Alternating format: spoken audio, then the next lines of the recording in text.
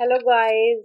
It feels so alive when I connect with you, and I'm highly appreciated for your likes and views and your comments. Thank you so much for your love and dedication. I hope you are learning well.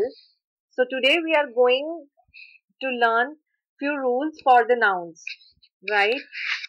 I hope it is very simplest topic, and most of the people know what is noun, but there are some rules where we make some mistakes. So, today we are going to learn in depth and what are its types and everything. So, what is noun? It's a name of any person, animal, place, thing, idea, or any event. If I talk about the name of a person, it can be Max, Priyanka, Julie, Michael, Ridhi, right? And the name of animal, cat, dog, cow, kangaroo. Place, it can be any country or any city, Mumbai, Delhi, London, Australia, Canada, USA. Thing. And the name of a thing is bat, ball, chair, house, furniture, computer. The idea, it's devotion, superstitious, happiness, excitement, and so on. This is very simple definition of noun and few examples. Then next we are going forward with its types. These are the few common and most important types which are highly important from examination point of view. So please learn this by heart so that it's very easy. I know if you revise once a day for 2 days or twice in a day, so you will never ever forget it, right? I try to make it very simple for you. I write it whole so that you can take the screenshot, make your own notes. And side by side, I would like to recommend you to make at least two sentences by your own. Even along with this video because I'm moving very slow so that you can grasp it easily or even or after this video, right? The very first common noun. Common noun refers to the general and unspecific categories. जहाँ पर हमारे पास general term में बोल देते हैं boy girl doctor town but हमें नहीं पता यहाँ पर कौन सा बॉय है कौन सी गर्ल है कौन सा डॉक्टर है और कौन सा टाउन है right it refers to general category. Few beautiful examples. Teacher teach in school हमें नहीं पता कौन से टीचर्स की बात कर रहे हैं कौन से स्कूल की बात कर रहे हैं right birds live on trees कौन से बर्ड्स कौन से ट्रीज कोई टाइप नहीं दी कोई नाम नहीं दिया हुआ तो ये जनरल कैटेगरी में है ठीक है जी I love to read story books the next is proper noun these are the names of specific people places your friend's name your parents name your town country it actually bases on the special naming words, right? And they always begin with the capital letter. If I talk about a few examples, then my name is Mark. So here Mark is a proper noun and M is in caps. I visited the Taj Mahal in India. So here Taj Mahal is a proper noun. So that's why T and M is the capital, right? Write your own example side by side for more clarity. The third is abstract noun. So abstract nouns are exactly opposite to concrete nouns. After this slide, we'll do the concrete nouns. And the only difference is in abstract noun, you cannot touch the things. But in concrete nouns, you can touch and feel. There is a physical presence of the subject, right? Abstract nouns are ideas, concepts and feelings. जिनको आप touch नहीं कर सकते, आप नहीं touch कर सकते idea को, feeling को, right? You can only feel even with your eyes or with your heart or with your mind. Example happiness, courage, danger, truth. आप इन सबको टच नहीं कर सकते हाथ नहीं लगा सकते इन सबको आप फील कर सकते हो for example he has great strength तो स्ट्रेंथ को आप टच नहीं कर सकते आप महसूस कर सकते हो देख सकते हो ठीक है जी who killed president Kennedy is a real mystery so mystery again आप उसको टच नहीं कर सकते sometimes it takes courage to tell the truth सो करेज और ट्रुथ दोनों ही एब्स्ट्रैक्ट नाउन है. Moving ahead with concrete nouns where you can touch. These are the physical things. Example: rice, car, furniture, mobile phone, your bed, cooler, AC. Right? Few examples. Have you met James Bond? So here James Bond is a concrete noun. You can touch it. He is physically present. Pour the water down the drain. So water, you can definitely touch water, right? Countable nouns. Countable nouns नाम से पता चल रहा है count nouns और countable nouns कि जिनको आप काउंट कर सकते हो, but they have singular and plural forms. अगर बात करें एग्जांपल्स की, so very beautiful examples. I have only $5. The earth was form 4.6 billion years ago. Right? So here you have counting, proper counting. A car, count. Next, uncountable noun. Very clearly from the name, you cannot count this, but yes, you can definitely quantify them with using measurable words. And the most important rule, we can never use indefinite articles with the uncountable nouns. और indefinite articles कौन कौन से हमारे पास a और an. ठीक है, बस ये दो ही हैं जो हमारे indefinite articles है, कभी भी uncountable nouns के साथ नहीं आते. और uncountable nouns हमेशा singular होते हैं. ठीक है जी. Please make it एक्स्ट्रिक. इसको स्टार मार्क कर लीजिए. बहुत इंपॉर्टेंट रूल है, यहीं पर गड़बड़ होती है. एग्जाम्पल्स: वाटर, हैप्पीनेस, चीज. Have you got some money? Air conditions use a lot of electricity. Next, collective noun. It denotes a group of individuals. जहां पर कलेक्टिव है, ग्रुप है, हमें पता चल रहा है कि क्लास है, ग्रुप है, क्रू है, गैंग है. सो जहां पर ये चीजें आ जाएंगी, that means it's a collective noun. So collective noun singular भी हो सकता है, प्लूरल भी हो सकता है. ठीक है जी. जैसे his family live in different countries. An average family consist of 4 people. Clarity I? Family is a class, is a group of individuals. In first sentence, it acts as a singular, but in second, it is clearly given that it consists of 4 people.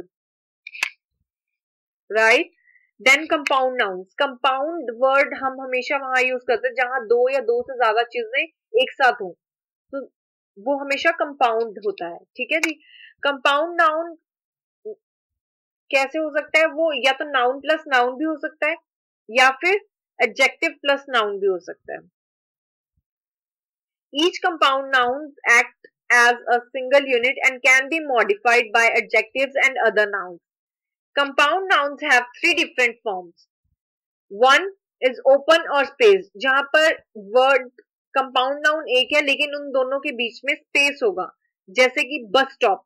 अब ये bus stop एक ही word है लेकिन इसमें space आता है. हम एक साथ नहीं लिखते bus stop.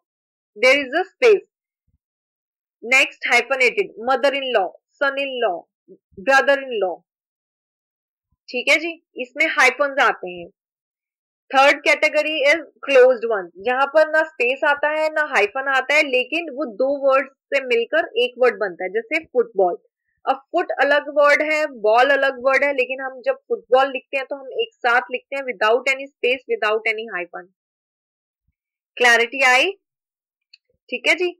Next, few more examples: cat food, blackbird, breakfast, full moon, washing machine, software. Can we use the swimming pool? They stop work at sunset. Don't forget that checkout is at 12 noon. Write your own examples. मैं बार बार यही बोलती हूँ कि आप साथ साथ अपने notes बनाओ, अपने एग्जाम्पल्स लिखो. कोई जल्दी नहीं है. आराम से एक टॉपिक देख के आप इसको बार बार भी देख सकते हो वीडियोस, इस वीडियो को. बट जब आपने अपने हाथ से नोट्स बनाए होंगे तो आपके लिए बहुत हेल्पफुल होगा जब आपको क्विक रिवीजन लेनी होगी. This is for you, right? Next is possessive noun. Possessive noun वहां यूज करते हैं जहां पर ऑनरशिप होती है, किसी बंदे की किसी चीज पे ऑनरशिप होती है, कोई चीज अगर उससे बिलोंग करती है, इसको हम हमेशा अपोस्ट्रॉफी यूज करते हैं इसमें। अब इसमें अगर तो वो सिंगुलर है तो अपोस्ट्रॉफी फिर एस आएगा, अपोस्ट्रॉफी एस। अगर वो प्लूरल नाउन के साथ आ रहा है तो एस पहले आएगा और उसके बाद अपोस्ट्रॉफी आएगा। ठीक है जी, ये डिफरेंस है। इसकी एग्जांपल देखते हैं। This is bobs skateboard. तो यहाँ पर द स्केटबोर्ड जो है इट बिलोंग्स टू बॉब, मतलब ये स्केटबोर्ड बॉब का है। बॉब कौन है? सिंगुलर नाउन है, तो इसलिए अपोस्ट्रॉफी एस आया। This is lands coat, right? LAN is the name of person, तो यहाँ पर अपोस्ट्रॉफी और एस, ये कोट लैन को बिलोंग करता है, ये कोट लैन का है। अब बात करते हैं प्लूरल नाउन्स में जहां आ जाती है ऑनरशिप। तो यहाँ पर अ girls school is located near my house. अब यहाँ पर अ गर्ल्स, गर्ल्स यहाँ पर पहले एस आया बाद में अपोस्ट्रोफी आया, that means it's a plural noun, right? In next example, we should not harm the birds nest. इसका मतलब ये एक से ज्यादा बर्ड्स का नेस्ट है, बर्ड्स प्लूरल आ गया। ठीक है जी। Next is your number noun. Number noun denote one और मैनी। कुछ भी हो सकता है, एक पर्सन भी हो सकता है, दो पर्सन भी हो सकते हैं, एक एनिमल, एक पर्सन, एक thing. Singular number noun. Plural number noun जहां पर एक से ज्यादा पर्सन होते हैं, to person, three person, one and to animals, three animals, two things, three things, right? जैसे बहुत common examples, one toy, one ball, one dog, one car. And if I talk about the plural once, three balls, four dogs, five cars, nine planets and so on. Next हमारे पास कुछ rules है जहां पर हम singular से जब plural noun में change करते हैं तो वो बहुत इंपॉर्टेंट कुछ पॉइंट्स और बहुत इजी है, राइट? हम इसको क्विकली फिनिश करेंगे। बहुत इजी है ये। जहां पर हमारा सिंगुलर नाउन जो है वाई के साथ एंड हो रहा है, लेकिन उस वाई से पहले कॉन्सोनेंट आ रहा है, तो हम वाई को रिमूव करके आई ई एस लगा देंगे साथ में। जैसे सिटी में, अब सिटी में टी जो है हमारा कॉन्सोनेंट है, ठीक है? सिटी में अब हमें इसे प्लूरल बनाना है तो वाई रिमूव करके आई ई एस लगा देंगे हम, cities.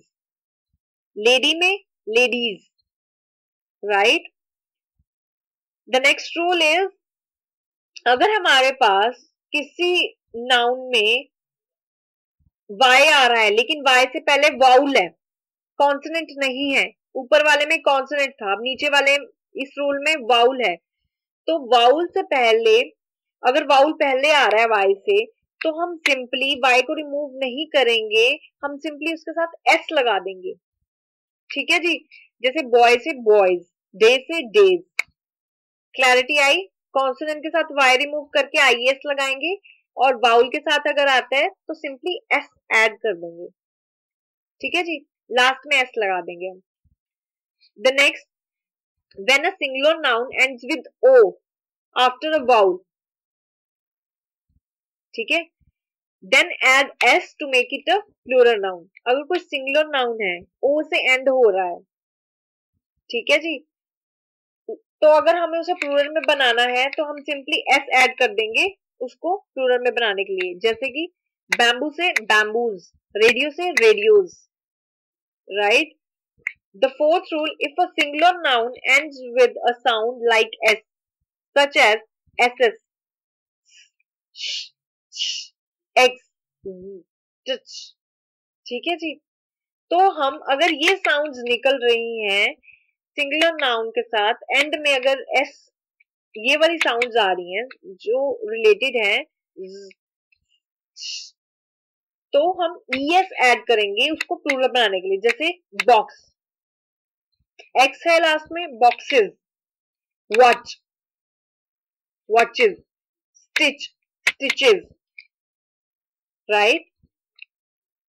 The next, when a singular noun ends with o after a consonant, ठीक है जी, कॉन्सोनेंट के बाद हमारा o से एंड हो रहा है, तो हम क्या करेंगे, ये स्पेशली ओ के साथ रूल है, तो हम ईएस ऐड करेंगे उसको प्लूरल बनाने के लिए। जैसे टमाटो, टमाटोज। अब ओ से पहले टी है, तो टी क्या है, हमारा कॉन्सोनेंट है, ठीक है जी। ओ आ गया, उसको प्लूरल बनाना है तो ईएस लग जाएगा। वॉल्केनो, तो यहाँ पर एन जो है, एन भी कॉन्सोनेंट है, ओ वाउल है, तो वॉल्केनोज। हीरो, आर कॉन्सोनेंट है, ओ वाउल है, heroes. It is also possible that for few nouns ending with O preceded by a consonant, then we add the letter S to their to form their plural ones. For example, piano, pianos. हम simply S add कर देंगे, right? Photo, photos. Last rule: if a singular noun ends with F or FE, then change the F into V and add ES to make it a plural. जैसे life है, उसको हम अगर plural में करेंगे तो lives आएगा। calf है तो calves आ जाएगा, ठीक है जी। अगर end हो रहा है F और FE से, तो हम F को change करेंगे V से और add कर देंगे ES। irregular plurals में क्या होता है, वो हमेशा सेम रहते हैं। जैसे फिश है तो वो फिश रहेगी, डियर है तो वो डियर रहेगा। और plural noun, plural of some nouns are totally different from their singular form. For example, mouse, mice, ox, oxen. So these are the typical examples which I have given you, and there are so many examples which are available. So try and think, because आपके आसपास ऐसी बहुत सारी चीजें हैं जो कि noun है, और आप उनको लिखो, फिर उनको देखो कि उसको सिंगुलर है तो उसको प्लूरल में मैं कैसे लिखूंगा। ये सारे रूल्स रिवाइज करके please do this activity at home, at least right 10 things around you and then right there plural forms. सो ये रूल्स हमेशा आपको काम आएंगे और आपको क्लैरिटी आएगी कि कहाँ कैसे यूज करते हैं।